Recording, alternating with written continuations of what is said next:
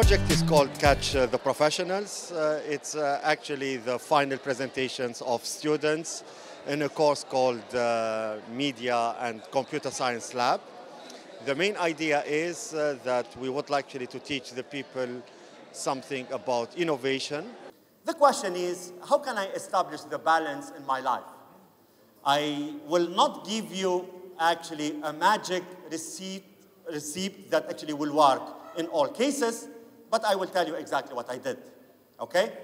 I wanted actually to focus on the fun, and I wanted to learn how I can be happy and enjoy life, okay? It will be a little bit offending to some of you, but for your information, I learned a lot from dogs. And people think you have a dog at home. Why? In order that you will teach him or her how to behave.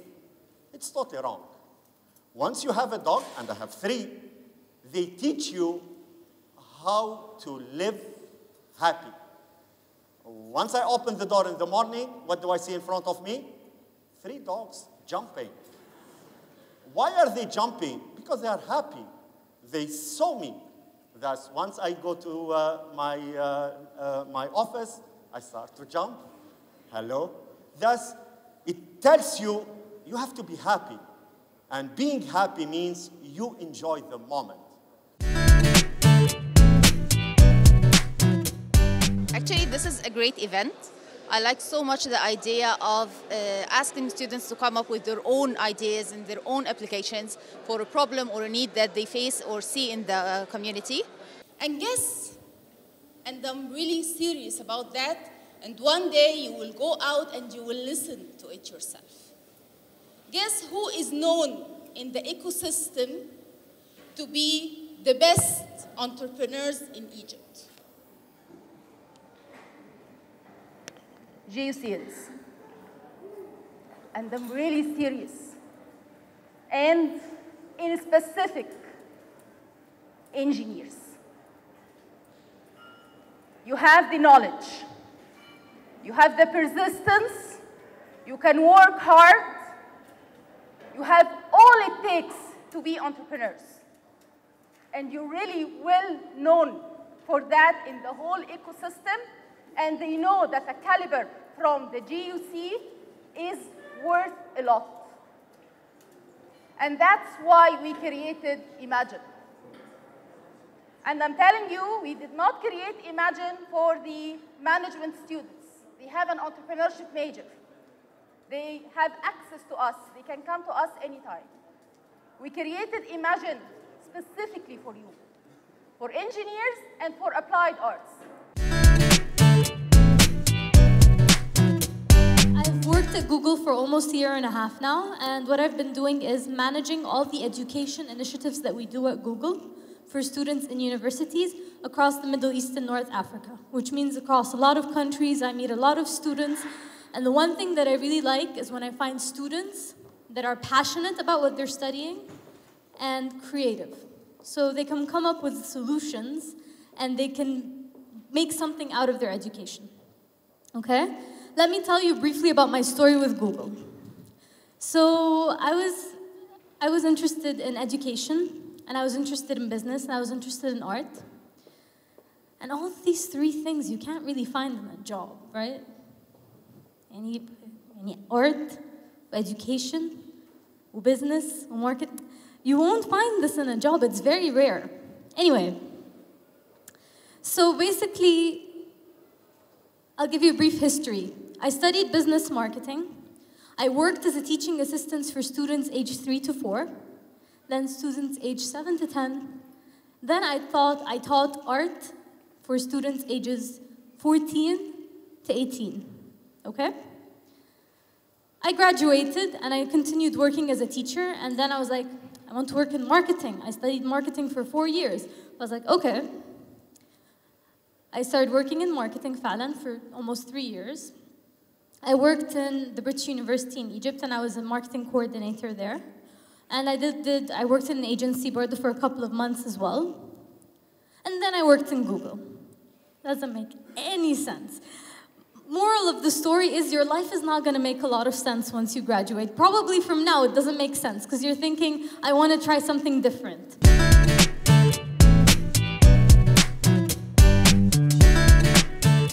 السلام عليكم. قبل ما ابتدي اتكلم عن الابلكيشن بتاعتنا كنت حابه اشير قصه حقيقيه حصلت لي الصيف اللي فات على طول. كنت راجعه من الساحل بالليل، كان الفجر كده، وبعدين فجاه لبسنا في مطب الاربع عجلات على الارض.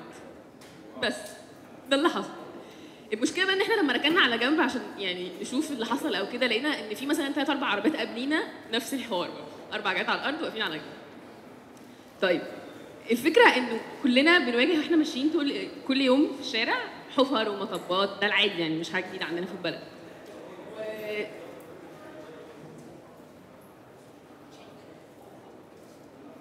من كام يوم كده كنت بقلب على الفيسبوك، لقيت حد بوست الصوره بينادي برضه، بيناشد المسؤولين يا جماعه في مطب موت في طريق السندباد، الحقوا الناس بتموت ومش عارفه ايه.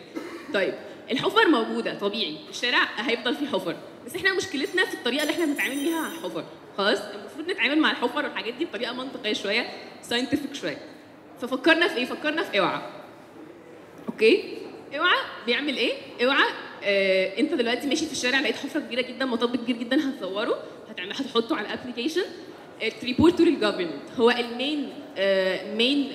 المين جول بتاع الابلكيشن ان احنا بنحاول نانتراكت او نبلغ المسؤولين ان في هنا مطب، في هنا حفره يا جماعه تعالوا صلحوها.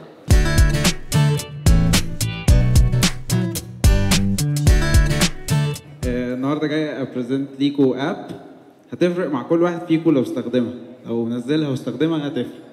اوكي؟ تعالوا نتخيل مع بعض الموقف ده. انا ماشي دلوقتي من الجامعه، بفكر في ايه؟ هفكر في ايه وانا ماشي في الجامعه؟ في الكويزز، في الاساينمنتس، في البروجكتس، في كل الحاجات اللي ورايا دي. اوكي؟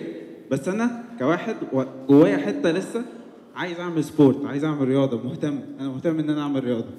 فهكلم اصحابي، اشوف مين جاهز يلعب برياضه، هكلم الاماكن اللي بتوفر الملاعب، اشوف مين فاضي.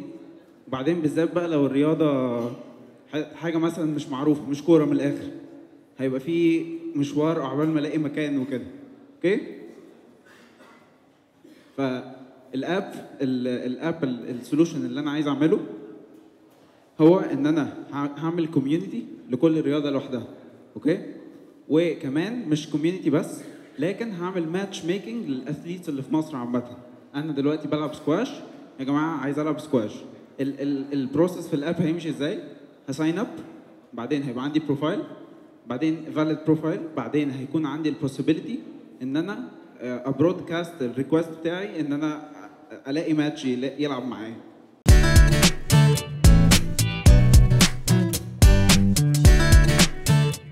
من فتره كده كنت نازل مع ناس صحابي وسط البلد ورايحين البرنس وبتاع وفرحانين، وبعدين حصل لي موقف طبيعي جدا بيحصل لاي حد، ان انا كنت مزنوق.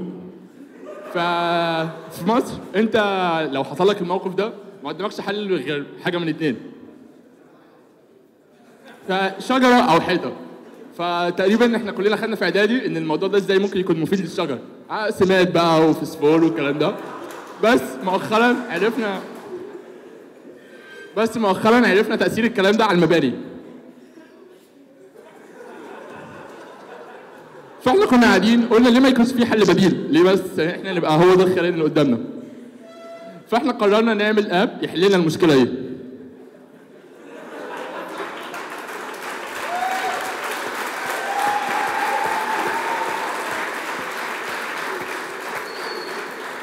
فكل اللي انت المفروض تعمله لما تتحط في الموقف الصعب ده ان انت تروح تفتح موبايلك، تفتح الاب، هيطلع لك ماب فيها كل الريست رومز القريبه منك. بس الموضوع ما انتهاش على كده، احنا قلنا كده احنا ما قدمناش حاجه. فهو الفكره ان انت بس مش هيطلع لك الابس الريست رومز القريبه منك، لا هو هيكون في ريتنجز للريست رومز دي. الريتنج هيكون بناء على صابون، ميه، نظافه، مناديل.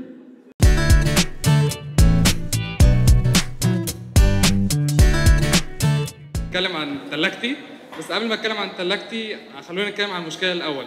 المشكله كانت من كذا بوينت. البوينت الاولى ان انا لما بدور على اكله عن طريق ريسيبي بتبقى ويست اوف تايم ومش براكتيكال قوي. البوينت الثانيه ان معظم الابلكيشن مش كاستمايز للميدل ايست، يعني كم مره دخلنا ندور على ريسبي ولقينا حاجات مش موجوده في البلد اصلا. فيعني مثلا يعني في اكل بيعمل مثلا ريد واين او اي حاجه مش هننزل نجيب يعني. البوينت الثالثه ان معظم الابلكيشنز الموجوده في مصر او موجوده في ميدل ايست مركزه بره البيت مش جوه البيت، ودي كانت حاجه قررنا نحل المشاكل دي عن طريق تلاجتي. تلاجتي بيسيرش عن طريق الانجريدينتس الموجوده عندك، فانا بدي اليوزر بيدي تلاجتي ليست اوف انجريدينتس، بيطلع له ليست اوف ريسبيز اللي يقدر يعملها وعلى حسب الكاتيجوري بتاعها يقدر يحدد، وفي نفس الوقت هو كاستمايز للميدل ايست، الانجريدينتس موجوده، وان هو يبقى سوشيال انتجريتد وهيبقى فيه فيتشرز كتيره موجوده معاه، يعني مش هيبقى مجرد بس ان انا اخش اشوف ريسبي واخرج.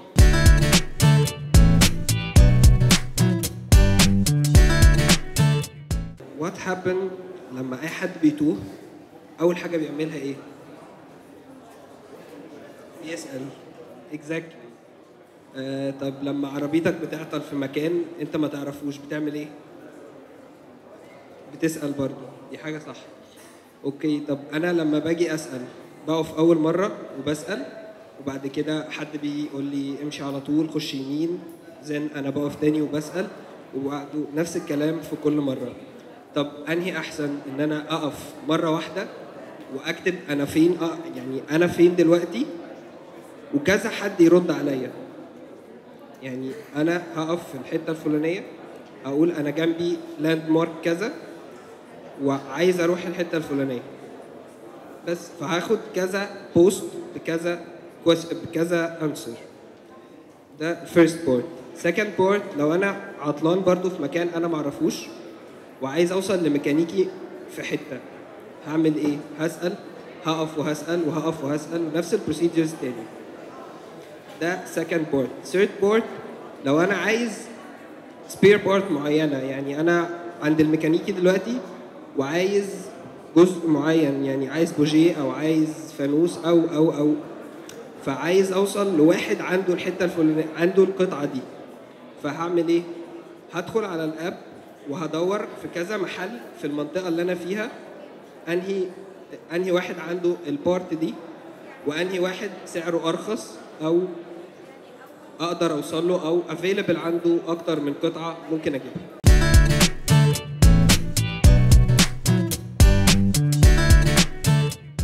After you play an MMORPG, for the non-technical people, that's a massively multiplayer online role-playing game. You spend hundreds of hours playing and killing other players just to get that sweet armor. And you just got the whole new armor thing, and you kill all the enemies. You go to the new PvP areas, player versus player, and then you can kill anyone you want and just reach the top of the game. And then suddenly, you feel that all the hours you've spent just mean nothing. You're bored from the game now. And then you go to a new game and you play another game and your character looks like this. Just looks like some kind of clown just threw up on your armor. It looks terrible. And then you want to go back to the whole new good armor thing and be able to beat players, but you can't do that anymore.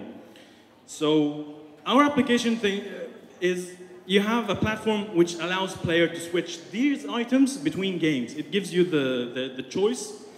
You go to someone who just started playing the game and he wants the cool armor and he doesn't want to go through the whole process of killing monsters and then collecting the items and then doing all that all again. So you just trade with him. You give him your high-end game armor and you take from him the high-end game armor from the other game, and then you switch between these games, and by that you didn't waste all your hours playing these games. Like for example, if you have a normal game, you can take the disc and give it to a friend of yours or sell it. So this way, when you're bored, you didn't just waste everything.